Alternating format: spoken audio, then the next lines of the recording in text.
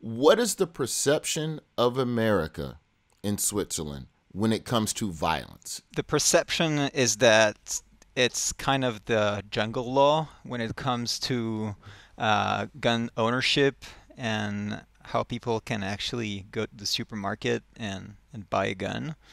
Um, and that seems a little bit shocking from Europe, not only from Switzerland, but from a European perspective, because there is so many of these what so-called common sense rules that you have to provide background check and so on and so forth. So I think that's the main perception. How the hell can you go in a supermarket and buy a gun and then do whatever you want?